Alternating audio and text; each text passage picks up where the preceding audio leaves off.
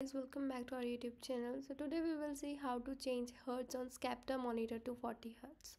So if you want to change, what you have to do is connect the monitor to your PC or gaming console using a display port or HDMI cable that supports 240 hertz at 1080 pixel resolution.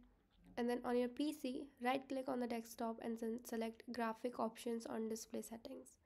Go to the display setting and verify the resolution is set to 920 or 180 pixel. And then click on the advanced settings or advanced display settings. In the advanced settings, click on the monitor tab and change the refresh rate to 240 Hz and click OK 2 to 3 times to apply the changes.